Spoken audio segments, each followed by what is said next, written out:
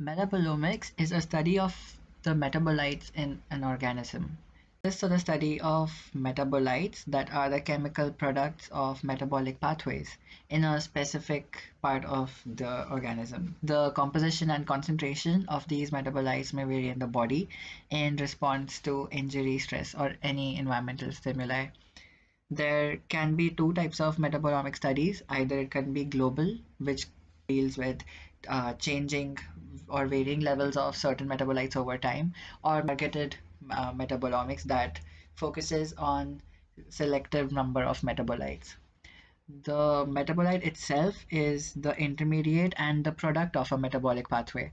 So any small organic molecule or chemical that may be a peptide, oligonucleotide, sugar, or something that can be transferred as part of metabolic pathways can be of two particular types, either a primary metabolite or a secondary metabolite. So a primary metabolite is something that is directly involved in essential normal growth, development, and reproduction of the organism. For example, amino acids and sugars. A secondary metabolite is a chemical compound which is not essential for the growth under normal laboratory conditions. So it is often derived from the primary metabolites. It can be something like fatty acids, which is a type of a polyketide. So there are four classes of secondary metabolic compounds, which are alkaloids, the polyketides, terpenes, and non-ribosomal peptides. So they may be often uniquely found in a specific organism or a small family of related organisms. They are not essential, but they often serve important ecological roles. An enveloping term for all these metabolites, or something that is a complete set of all these small molecule metabolites, is called a metabolome. There are many things that we can learn from studying metabolites. For example, the evolutionary conservation of metabolism across many life forms, which is very relevant for evolutionary studies. We can also study the networks of metabolic feedback pathways that regulate gene expression and also mediate signaling between the organisms.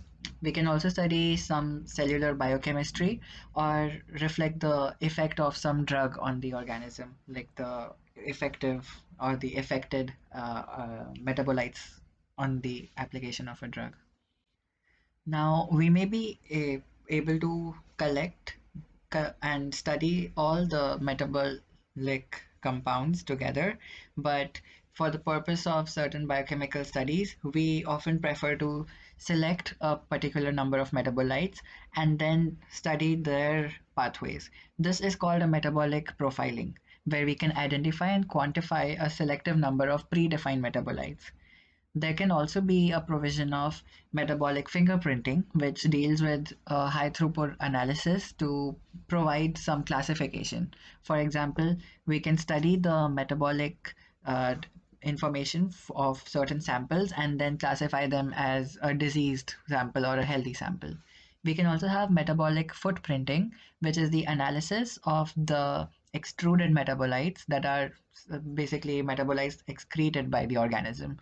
So if it is growing in a culture, it will basically include the environmental and the growth substances that are around it. So this is different from metabolite target analysis, which deals with the qualitative and quantitative analysis of one or several metabolites related to a metabolic reaction. Metabonomics is another term which deals with only the quantitative analysis of metabolites in response to a biological perturbation, which might be a disease or therapeutic treatment, or perhaps a genetic modification. These metabolites may be either polar or nonpolar. For example, fatty acids and lipids are nonpolar. Meanwhile, sugars and nucleotides are polar metabolites. They can be separated on the basis of their polarity using chromatography. In the field of global metabolomics, we try to visualize our entire metabolic network in terms of a molecular map of relationships between the ions of the molecules of interest. Molecular networking is a computational strategy that aids visualization and interpretation of the chemical repertoire that can be detected using mass spectrometry.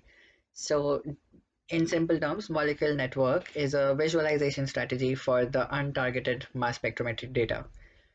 We have developed the world's largest repository and data analysis tool for such tandem mass spectrometry data, named as Global Natural Product Social Molecular Network, or GNPS database. It is used to decipher the metabolic uh, cryptic metabolites during experiments. So we can probably gain some information about the molecular network using the information we already have in the GNPS database. In essential terms, what we are trying to do is take a mixture of molecules and then expose them to liquid chromatography mass spectrometry and tandem mass spectrometry, which is further analyzed across a GNPS database in order to derive the molecular networks uh, between the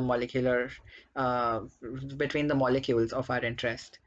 So this will be able to generate certain relationships that we can either further research in biosynthetic or in synthesize chemically and test them, or we can try to research more on them with more in silico experiments. Molecular network is like a BLAST tool, and GNPS is like GenBank database. In case of targeted metabolomics, we try to quantitatively identify and analyze some targeted metabolic compounds in the organism. So we're able to gather information on the composition of the metabolites, which are closely associated with certain biological activities that can vary dramatically under different physiological conditions.